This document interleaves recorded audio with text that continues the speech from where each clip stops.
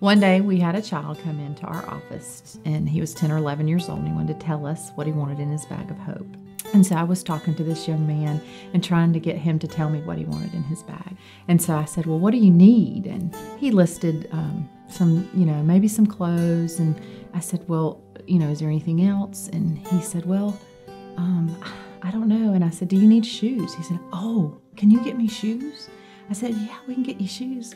I said, what kind of shoes? And he said, any brand. I'm not picky, and I can't ask you, to get me any specific brand, but just whatever you can find.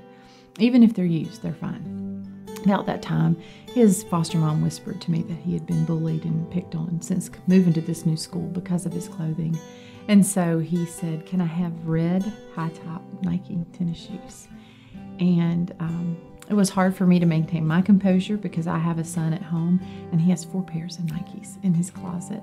So, of course, we went to the shoe store and we got these red Nike tennis shoes. And red tennis shoes to him meant the world. It meant that he could walk into school and belong or feel like he belonged. About a week later, we got a note in the mail.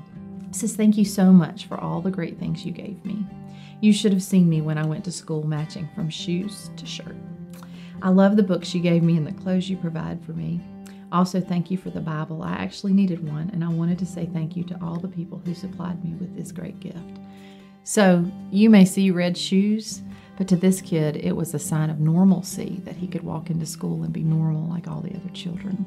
It changed his whole outlook on life, and so I just encourage people to get involved because you never know what a little thing like shoes could do to change a kid's world.